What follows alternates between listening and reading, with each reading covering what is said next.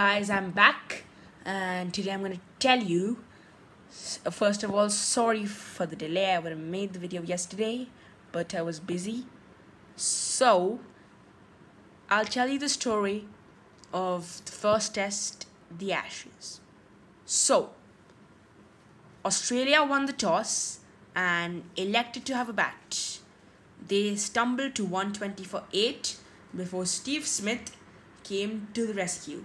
He scored 144. Boy, what an innings that was.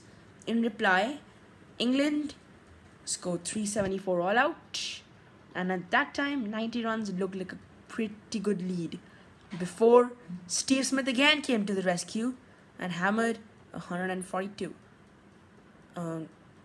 Also, Matthew Wade did very well and scored 100, but that was too tough for England as Nathan Lyon picked up 6 wickets and Australia winning by 243 runs in the first test, and they come first in the points table with 24 points.